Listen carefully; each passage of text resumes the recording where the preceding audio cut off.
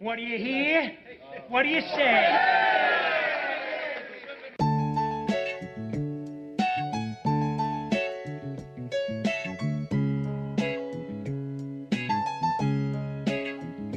Welcome to Chicago, where the fire serve cold, but the Wolves and the Hawks never shiver in the snow. The Bulls keep it running, the Sox run the South, the Cubs run the North, but the Bears run the house. True Chicago sports fans got their ears to the street. Any team make a move and they never skip a beat. And in this house, this is where we be. Welcome to the show with E-Rock and Big Z. Welcome to Chicago. Coming from the True Chicago Sports Fan Cave, this is the TCSF podcast with E-Rock and Big Z. Episode 131 is brought to you by 606 Media, True Chicago Sports Fans, and Grit Clothing Company. Don't forget to go to gritclothingco.com and get your official TCSF podcast t-shirts. Search for keyword True Chicago and use our promo code TrueFan15 for 15% off your entire order. That is TrueFan15. Go and get your official TCSS shirts now. As always, I am Big Z and E-Rock is off this week, so you get to hear my sultry voice today all alone.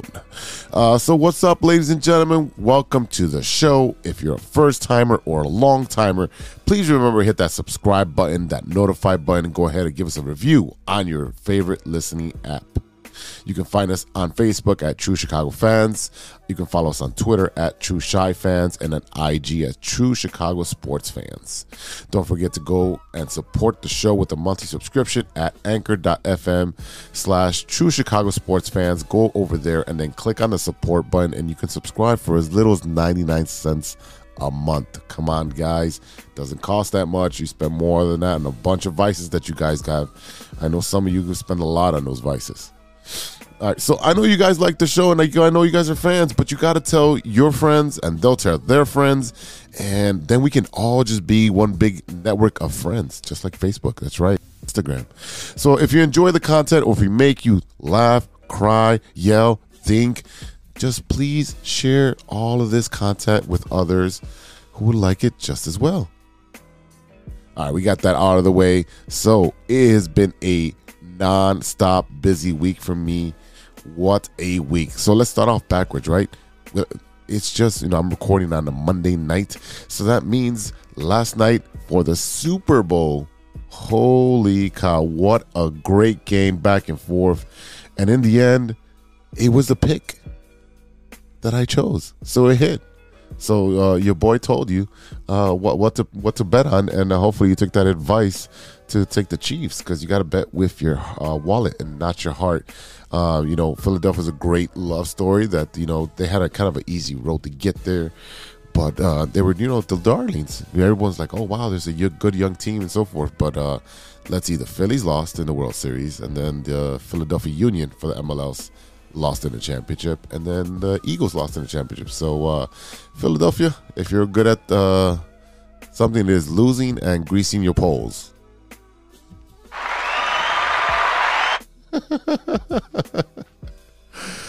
Oh man, so yeah, it was a great time. So congratulations to Kansas City Chiefs. I was able to meet up some great people at the same time while I was at my old watering hole. I was able to meet Michael Blair, the president and of the NFL Alumni Chicago chapter, along with Simon Chandler, the treasurer of the NFL Alumni chapter of Chicago, along with former NFL player Charlie Brown. And I even got to meet an original honey bear. Put that into Google machine and you'll understand. For the old heads who are older than me will know exactly what I'm talking about. The honey bears were the cheerleading squad for the Chicago Bears in the 70s and 80s. And I think Super Bowl 20 was their last appearance, if I remember that correctly. So I got to meet an original honey bear. Her name was Phyllis. She was such a sweetheart. She was running a raffle at the watering hole over there that I was at. And she introduced me to a lot of people. So I really thank you. Thank you, Phyllis, for being so gracious and very nice to myself. And hopefully we can have the alumni come on to the podcast along with Phyllis. I would love to hear these stories about the honey bears. So again, shout out to you guys. Thank you for everything. And making me feel a little special there. All right. So Super Bowl is over with. It is, baseball season's around the corner. That means a warmer weather. It's sad to see football go, but you know what? That means spring is coming. So I'm excited for the warmer weather. And it's been warm all week. And, for some reason, this past Saturday, the 606 Media family, Sean, Steven, our friend Tim, and myself showed out at the Knights of Columbus annual bowling tournament. And if my math is mathing correctly, I think we took the Illinois State champions out. Yeah. I think we did that. The scores are not finalized yet, but we'll talk about that in a second. So let's see. I've been talking about my scores has been sucking for the past month and a half. I'm finally out of my rut. I'm able to not think at the approach, and I've been turning it around. So, oh man. So I bowled that. We bowled that as a team. We took them out. I'll talk about my scores in a second. So we lost 3 games, and then I entered into the doubles, and I thought they were just going to take our scores of the 2 people, myself and Tim, who entered into the doubles, and take our scores, and then would be competing those scores against other teams that signed up for doubles. But no, that was not the case. We had to bowl an extra 3 games each. So I did okay with those. I bowled my average on those, but from 140 to 150, that's usually my average now. But your boy showed out, man. Your boy showed out for going against the champs. I bowled a 141 just to warm up. We literally had 5 minutes to warm up for the entire team. That's not enough time. That was kind of one of the problems that for a lot of us we didn't bowl the first game. But a 141, respectable. A 193. So I missed. I think I left a 1 open frame, maybe 2. A 162. So that's all scratch, which means straight up pins. And they have to add my handicap of 63 pins. So your boy showed up, and hopefully 606 Media family, the bowling team, will be going downstate to Peoria. Hopefully, fingers crossed. Knock on wood. Yep, knock on wood. And we'll be going out there. And I don't know yet what the final is for the doubles, but if that's the case, then I'm going to have a long day of bowling down in Peoria, along with Tim and Sean and Steve. So good luck, and hopefully we see you guys down in Peoria. Maybe we'll shoot some videos out there. All right, lastly, your boy had jury duty downtown. That's right. I was over at the Daily Center for jury duty. I went over there on Tuesday, and fingers crossed, don't get picked. 2 teachers, a counselor, and some other type of people. I can't remember everybody because there's 12 of us. Ended up getting picked, and it was kind of a blessing in disguise because it gave me a break from being at work. I really don't mind downtown. I did drive there. I usually do take the train, but the weather wasn't so great, so I didn't want to be stuck in that weather. But yeah, it just literally was on the 21st floor. Went through the court proceedings. I don't even want to talk about the case. It was a boring case. But just hanging out around downtown with the great views. And then found out that you can go to the Daily Center, and there's a library all the way at the top. I think in the 25th floor, whatever it is. And you can literally just go up to the library and just look at old books, and just if you can read law books or whatever. But the view from there is phenomenal. You can see the lake, you can see everything. 25 floors up. I mean, can't beat that. So, and it's free. So don't tell anybody I told you. Oh, and don't tell Lori. So it was great. It was great. It was able to change the pace, and I didn't have to work with the kids for a week, so it was a nice little vacation. And today was the first day back, and it was a hell of a day. Hell of a day. The kids said they missed me, but then when it came to being in class, they just cannot just listen. I don't know what to tell you. They just can't listen. All right, so enough about my busy week. In this episode, it is going to be a loop episode. We're going to talk about our Chicago sports teams. I'm going to be specific and talk about the Chicago Bulls and their failure to make moves at the deadline, and a certain rumor about a certain player being bought out and possibly signing with the Bulls. Ooh, it can get interesting. All that plus stirring the pot. And what you looking at? Hey guys, it's Steven. And this is Sean, and you are listening to True Chicago Sports Fans. Don't forget to listen to No War on the Weekend. New episodes on Monday. You can find us anywhere you listen to podcasts. Yeah, so we're going to go do a couple of shots. So let's kick it back over to Big Z and E-Rock.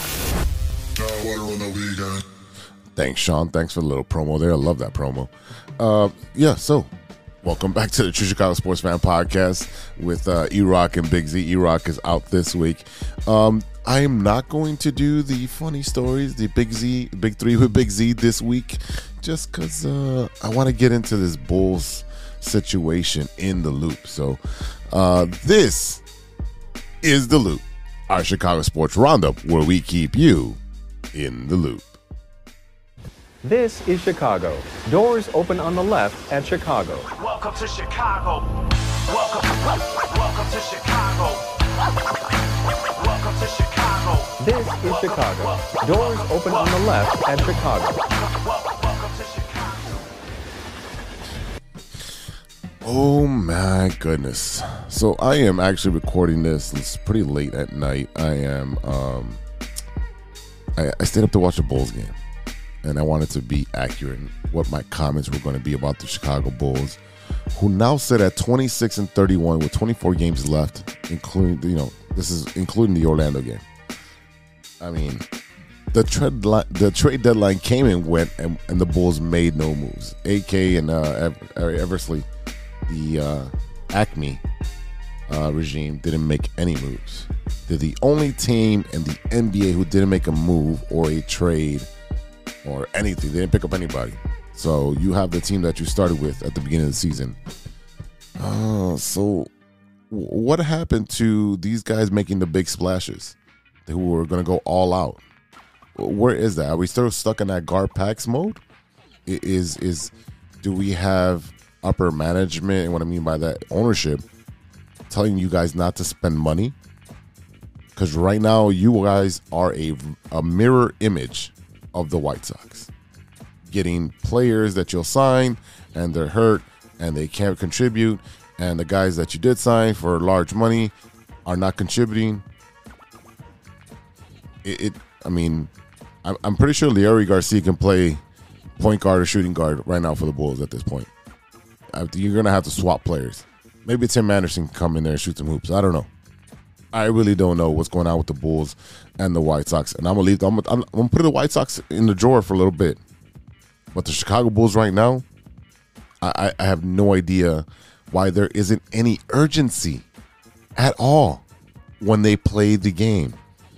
They'll have one, maybe two good games in a row where they're moving the ball and Vooch is getting 25 points and 10 rebounds. And everyone else is getting 15, 17. And the ball is moving around and the points are spread out. The bench is actually scoring and involved. And then they'll go on a 4-game losing streak because Zach's got to get his 25 and miss 500 threes.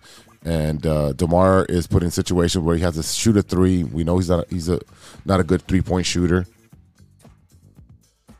I just don't get it. I just don't get it. Is it the coaching? Is it the front office? Is it the ownership? What is going on up there? Now, there is rumors. Yes, there's rumors. And this is according to ESPN's Adrian Wojnarowski, that the Bulls are the front runners to land Russell Westbrook. And that is only if he hits the buyout market. But he's expected to. He's expected to be bought out from Utah. And I know there's a lot of fans, NBA fans, that do not like Russ. But you got to look at all of his work. Look at it, his full body of work. This man is a triple-double machine when needed to be. He's a scoring machine when needed to be. Is he the best shooter? No. No way.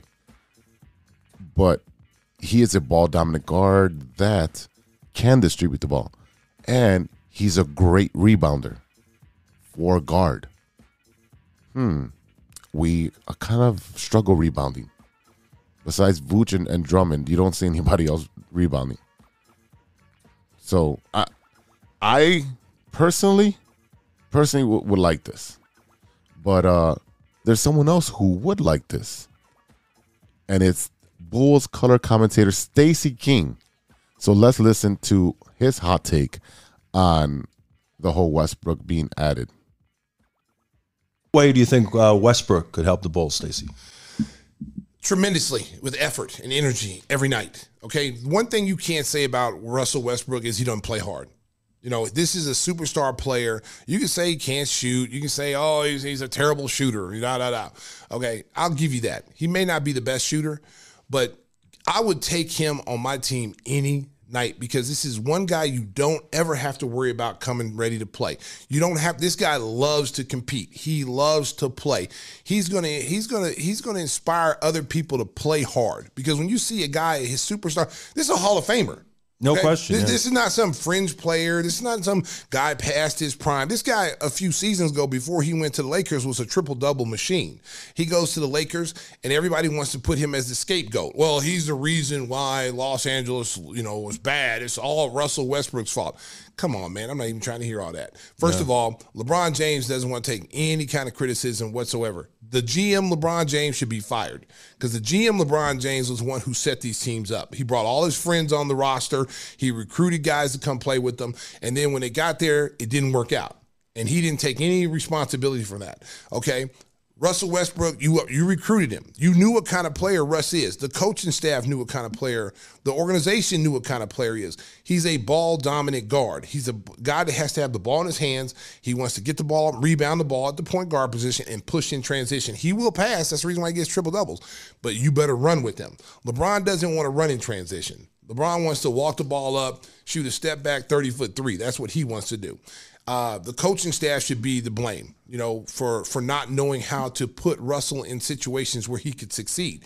You're telling Russell now, okay, we want you to be a sit in the corner, stand there and shoot threes. That's not his game. Yeah, Stacey, thank you. Kind of validating my points there. Thank you, Stacey. It's a great insight by Stacey on this Give Me the Hot Sauce podcast. It's a decent podcast, not gonna lie. All right, so I'm gonna point this out to our boy Mike Logic. You have to blame GM LeBron James. He told all his boys, let's come over here. I want to make this super team. It didn't work out so well. Did not work out so well, right? Stacey said they're not using Russ correctly. I agree. He's averaging right now 16, 7, and 6. Or 6 and 7. Yeah. Regardless, it's 1 rebound difference, right? But here are my concerns with if the Bulls were to bring him in. He's a ball-dominant guard. We already have 2 other ball-dominant players on the team. I know Vooch isn't ball-dominant, but he needs the ball more. He plays with his back against the rim. And he also has that push shot. He also has a hook. And he can also stretch the floor with a 3. He's an all-around modern-day center, which is what you needed. Can he put the ball on the floor? Not really, but that's not really his job. That's not what we need him for. Can he mesh with the team as it is constructed right now? Right? He does pass the ball. His history has proven that. Triple-double shows you that he can make the assist. He can get everyone else involved. But just like Stacey said, he's in a running gun. You've got to push the ball. You've got to run with him. We have a young team that can run. Ayo and Kobe are great runners. They can spread the floor because they'll get on the wings. They can shoot, right? Especially right now, Kobe's doing a great job. He's having a rebound season. It is a contract year, but, it is a bounce-back season. He's playing way better defense and he's shooting better. But again, we have 2 other ball-dominant players in DeMar and Zach. And they're just taking turns. There's really no rhythm to this offense. Zach, there's been reports that Zach and Billy Donovan are pretty much on the outs because the whole team is with the coach and saying, we want to share the ball, move the ball, but Zach wants to play ISO. That's all he wants to do is play ISO. He wants to get his numbers and not worry about anybody else. Is that true? I mean, you guys can argue this point with me, but I see it. I see it a lot. You'll see Zach just dribble, and everyone's just going to stand there. And either he's taking a bad shot or he's a turnover machine. Can Zach change his game and go back to sharing the ball a little bit more and finally do what he's good at, which is his when he's set and he shoots, he's a great shooter. You know, set up pick for him, let him drive to the hole. He's explosive. His knee is fully healed. Use that to your advantage. All right, that's what we want from Zach. He still can get 18 points easily. Now we have 3, possibly 4 superstars if you share the ball. If you share the ball, move the ball moves faster than any defender. I'm coaching that right now. And, you know, I get it. It's hard for my kids to get that through their head. But these guys are professionals. They know that. They know that. Slash to the hole. He'll find you. All right, Lonzo. The whole Lonzo saga. He is not coming back. We don't have a point guard. We don't even know if he's going to come back next year. Typical White Sox Bulls signing. Just being it honest. Just keeping it real. Yasmani Grandal, same thing. Highest White Sox contract ever. Has not produced. Bad defensively. Doesn't play that often. Was hitting under 200 for most of the time here. Useless. Just throwing money away. All right. Lonzo Ball is not coming back. Was he a good point guard? Yes, his shooting was better at that point. But did the Bulls jump the gun too early in that signing on damaged goods? Because right now, that's what it looks like. Looks like New Orleans was like, here you go. You can have the bag. And it's got a hole at the bottom. Lonzo's not coming back this season. You've got, 24 games left? You got an All-Star break. I think we got 2 more games before the All-Star break. And then 24 games. So 22 games after the All-Star break. It's not feasible. It takes a while to ramp up into NBA conditioning. He can do all the workouts he wants, but until you're running up and down, and even then he's going to be on a minute restriction. So how much can he contribute this year? The Bulls right now are out of the playoff picture. They're not even a play-in. They're out of the playoff picture. They're not in it. So would Russell give you a shot in the arm and get you to push forward to maybe get to the 8th seed, even the 7th seed? I think it would be worth the shot. Why not? Why not? Dalen Terry. We picked up Billy Donovan because he's great with young players and what he did in OKC. I don't see any development from Dalen Terry. That's another kid. Him and Ayo have developed themselves by the roles they've been given on the Bulls and the Windy City Bulls. I mean, Dalen Terry's been going up and down between both of those teams more than an elevator. Back and forth. And finally, tonight, the kid got 9 minutes. And he showed out. Yes, I think he only had 4 points. 4 points and a rebound in 9 minutes. But he was playing great defense. And he went to the hole and he took a foul. I think it was like 2-3 minutes in that he played. He took a shot to the chest, bounced right back up, and all the veterans came over and slapped him in the head. Like, great job, kid. Way to take that hit. Keep playing hard. He really gave them an energy to try to come back. Russell Westbrook would give you that because he's a hard-nosed, old-school player that he's going to play hard every single game. So this is the part where you're going to agree or disagree with me. Hit me up. I'm down to debate this. I just think it would be a great move, a shot in the arm. And then look how many All-Stars you have on your team. Make a run, make a push. And if it doesn't work out, you have trade chips in the offseason. Trade Zach. I mean, they got lowballed this trade deadline. That's why they couldn't trade Zach, because they were lowballing him, the Bulls. They lowballed the Bulls. Everyone and their mama knows that they were trying to get rid of players. They can't re-sign Vooch yet. They haven't been able to. They were getting lowballed. Kobe White, same thing.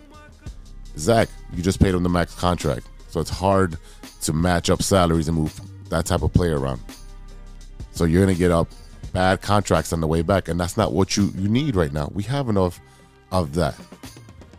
We've got to move forward, and staying stuck in the middle is something that a lot of the Chicago teams have been doing for years and years and years. And I know the Bulls lead the league in attendance. If this team stops producing playoff pushes that they can compete and not just show up, you've got to stop going to the game. Stop supporting. That's the only way they're going to make changes. That's the only way they're going to make changes. You've seen what the baseball fans did. When the Cubs started sucking, the Cubs fans stopped going. White Sox fans are notorious for that. If you put a bad product on the field, we're not going. Not going at all. So at the end of the day, we want the Bulls to be great. We want all of our Chicago teams to be great. I just hate being stuck in the middle. All right, ladies and gentlemen, we'll be right back with Stirring the Pot after a word from our sponsors. Hey, true Chicago sports fans, show off your Chicago pride with some fresh clothes from Grit Clothing Company. At Grit Clothing, they create that simple yet classic style that represents that Chicago Southside lifestyle. From t-shirts to hoodies, hats to glassware, they've got you covered. Grit has everything you need to represent your Chicago pride. So do it right now. Check out gritclothingco.com and use the promo code TrueFan15. TrueFan15 for 15% off your entire order. Let me say it again. That's gritclothingco.com and use the promo code TrueFan15 for 15% off of your entire order. Hey, this is comedian Ken Garr, and I was just a guest on the True Chicago Sports Fans podcast with Big Earl and G-Money and a bunch of weirdos. So tune in! This is Enrique Calderon coming to you from True Chicago Sports Fan Podcast. Come check me out on social media, Enrique Calderon Official on Instagram and Facebook. Check us out. Y te lo dice Enrique Calderon. Welcome back to the True Chicago Sports Fan Podcast with E-Rock and Big Z. All right, guys, it's that time again. You know what time it is. It's time for Stirring the Pot. All right, so we just had the Super Bowl, so I had to get on this topic, and what I did is I went and did some research, and I am going to talk about 11 foods that don't belong anywhere near a Super Bowl party. So I know a lot of you listening had your own Super Bowl party. Some of y'all went to local watering hole, the bars, whatever. But we're talking specifically to those who had a party.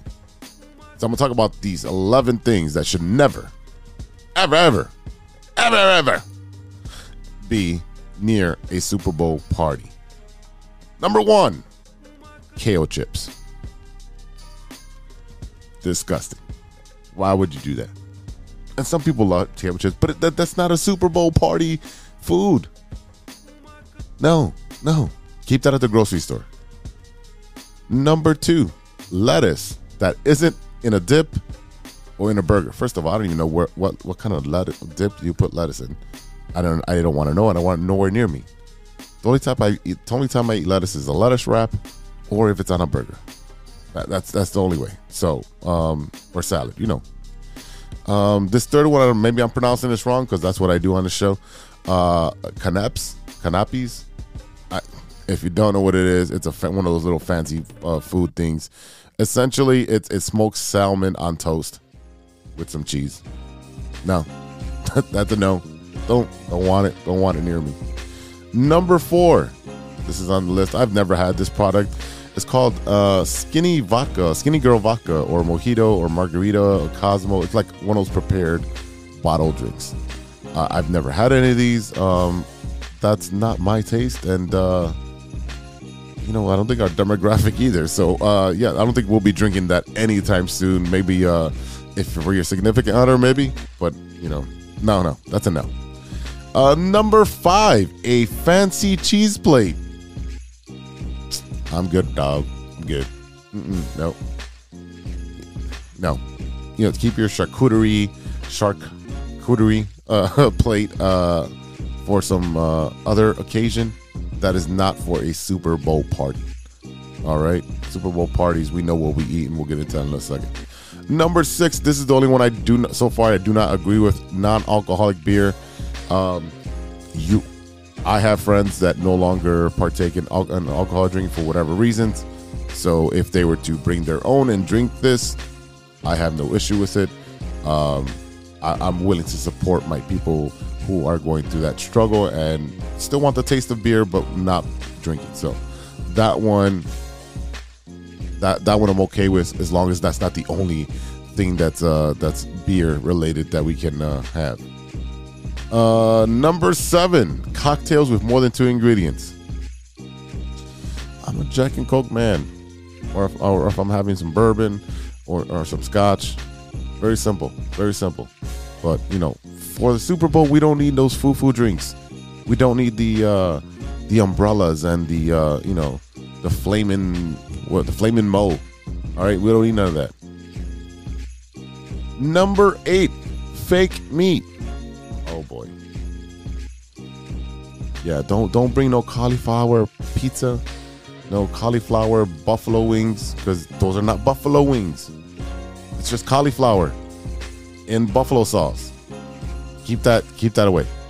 I know some people might be vegetarian, but sorry. Nope, that's a no. Number 9, adorable cupcakes. This isn't Easter. This isn't a kid's party. It's not a birthday party. We don't need none of that. We don't need none of that. Adorable cupcakes. Who is bringing this shit?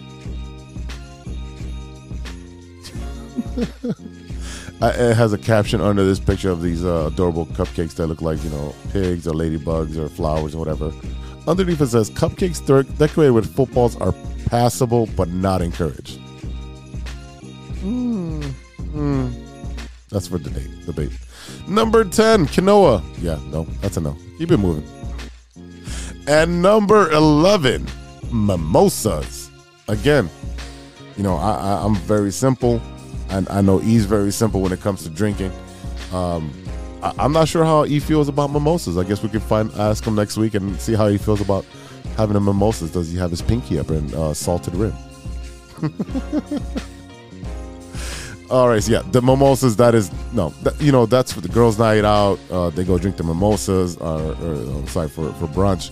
That's that kind of vibe. No, it's not for Super Bowl.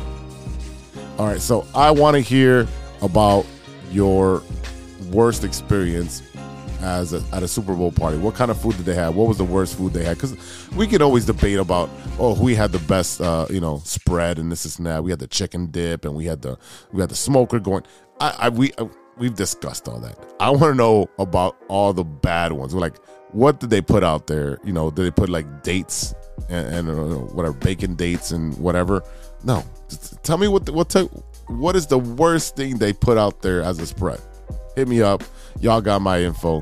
And you always can hit us up at True Chicago Sports Fan at gmail.com.